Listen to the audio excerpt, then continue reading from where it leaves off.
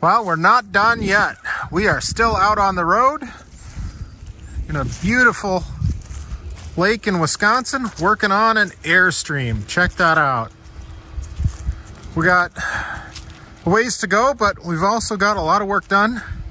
So if you want to learn about what we're doing on this Airstream, keep watching.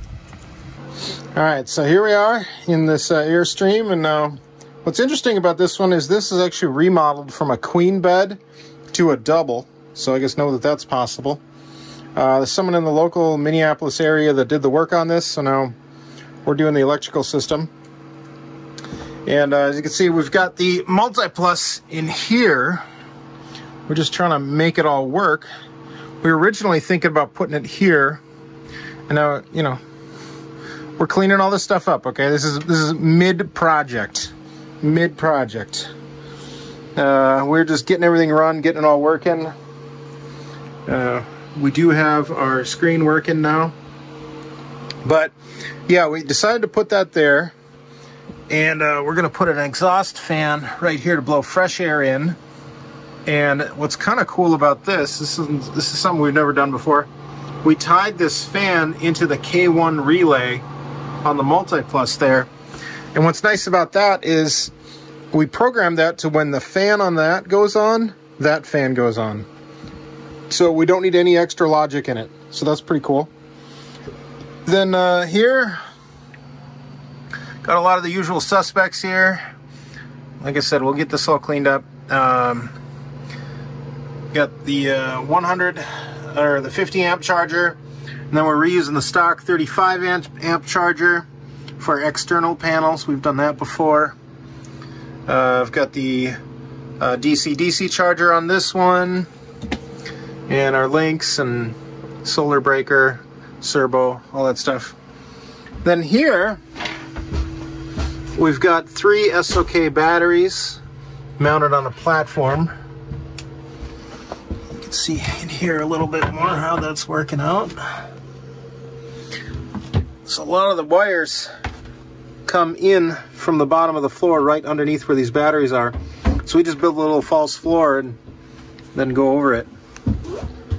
So I think this is the most power we've been able to pack into an Airstream yet. And customer's helping me out here a little bit too. He's working on his own project part of it there, so it's kind of fun working together. We're okay with that. Yeah, it's been a great project. I'm learning a lot. All right. So here's something else we do sometimes. Our battery is pretty much almost full, but what you can do is reduce the charging amps.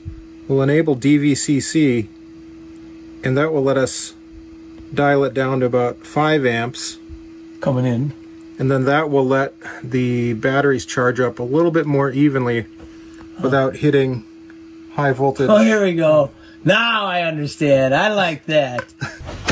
All right, hopefully last day on this Airstream project. We are wrapping things up. This is starting to look a little bit better in there, huh? Still a rat's nest of wires, but that's what they give us to work with. Got some things going on in there we're going to talk about here in a minute. One in particular is we've got no watt reading for input and output on AC. And I'm going to try and use a headphone jack extender. You remember these? Yeah, that's not USB 0 or anything like that. This is, kids, this is what we used to use to listen to music. On the multi-plus here, there is a current sensor. Oh, yeah. It's right here. So all I'm going to do is pop that in there and then out. And we get no change. So that didn't help. Oh, there it goes. We're starting to get some numbers. I feel like oh, that's probably is all we're using is 62 watts. Well, there you go. I almost thought it wasn't going to work, but if you're finding that's the issue, give that a try. All right, we're getting after the solar here. I'm up on top of the old Airstream Globetrotter here. I think that's what it is anyway. Got one panel off, and you can see how much kind of wasted real estate there is up here with these panels. And I get why they use them, but what I don't get is why they tuck them so close to the air conditioner. It's in constant, well, actually at this moment, this one is not in shade, at least not from the air conditioner, but at high noon, that like it's going to be in shade almost. If I was going to use these panels, I would push them as far as I can to the outside, so you avoid self-shading here. But with the panels we're using, we're gonna have to go right up against the edge on either side. We're using these 100 watt rich solar panels. I think the more I'm looking at it, I wasn't sure if we were gonna fit 800 watts up here, but I think we will now. So we'll see. Got my official Airstream shoes on, so not gonna mark it up too bad, hopefully. Helps me grip pretty good. And here's gratuitous solar bus there too. I know you guys like to watch that, or maybe it's just me. All right, I'm gonna get these off and at least temporarily get the new ones up, and we'll go from there. Well, we're getting the panels laid out here, and I think we settled on a solution. We're getting as creative as we've ever gotten on an Airstream before. Quick review, we've got 100 watts there, 100, 100, 100 for 400 back here. And as you can see, we're dangling them off the back there a little bit. Before we're done, I'll show you how we're doing the mounts, but we offset one of the mounts there a little bit, see? And that should work fine. The other one is attached on the back corner. And then we're using 250s here. And then probably where we're getting the most creative is putting a 100 right there. And you might think, well, why not use one of those? But those are 90 and they run at a little different voltage than the other hundreds do. So, and I had one of these and they match a little bit better, so we're gonna go with that. And as far as how we wire it, here's Chris. He's the one who's silly enough to pay someone like me to do this. So it's a blessing. So he's putting in some sweat equity in this as well. So anyway, our plan is we're gonna put this panel and that panel in series together. So that's a group, and we shouldn't have too much self-shading there. Then we're gonna do this panel and these three in a group. But what we're doing there is putting these two panels in parallel to make a 100 watt panel. And then this separated 100 watt panel put in series with that panel. And then we'll parallel that group together, potentially. And then, yeah, I'm just thinking it through. Yes, that would all be parallel. Then that goes to one of those ports. Then we put that in series, parallel that group together, and push that to one of the other ports. And what I'm using for those, we're gonna be using these, bought these off the old jungle site, as the kids say. Throw that right in there and that'll connect into that port. And that's how you get 800 watts on a 25-foot Airstream. Now, per usual, I kind of screwed up a little bit. I keep forgetting that I got to put on this little adapter for these because they're backwards. So it's one of the other reasons it's good to test your solar in the twilight like this.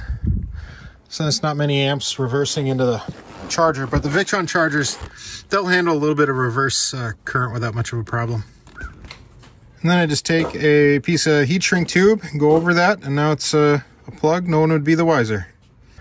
Well, it's that time of year where we get to ask ourselves, what time is it? And it's probably like 4:30.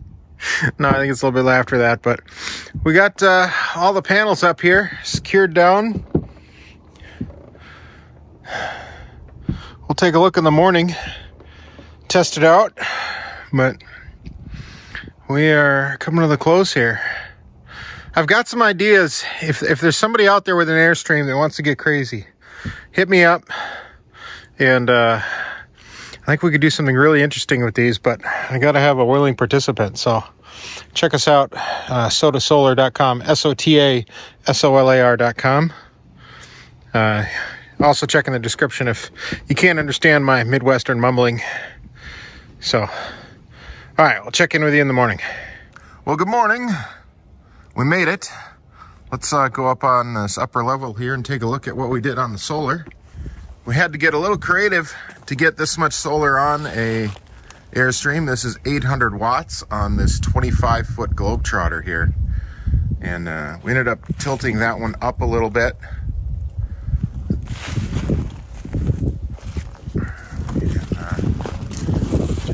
This is kind of how it ended up having to go. But I'm pretty happy with it. All the die cores set up pretty well. Looks like I got maybe a couple of things to zip tie down a little bit better, but other than that, I think we're in good shape. All right, so here we are. This is how the this area ended up. Got our covers on there. We got that temp controlled fan. Oh, it's on there.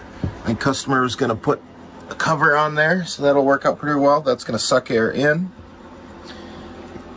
And then we'll go outside and take a look at that from that side. That should work pretty well. Got our batteries all good and secure in there. I think it's gonna take some heat shrinking and go over those. So I gotta do that too. All right, we're not quite done. That's why I like to do a final walkthrough in the morning. I don't like to rush through last night. As you remember, we were working late last night. We always try and do a good job, but you have a little more motivation in the morning to do the little stuff. And so that's what we're going to do. Kind of that's what the plan today was. Let's just take care of all that little stuff that, you know, sometimes late at night you have a little less motivation for. So let's take care of that, keep that as safe as we can. But we are looking pretty good here. Got our positives nice and protected there. So if something errantly drops in there, we're not going to have fireworks. I feel better about that. And the customer is shortening up some of these wires in here. You don't want to go too short, and we talked about that a little bit. But it definitely does look a lot cleaner in there than it did before. So, all right. Here's what we ended up putting together for a board in here. Got everything working, looking good.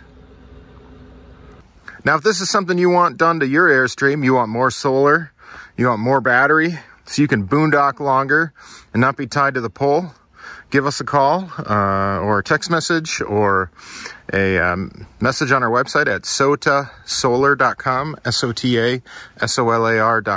We'd love to help you out. We got some big announcements coming and can't wait to share them with you. So until next time, we will see you later, I guess. So, yeah. All right, bye.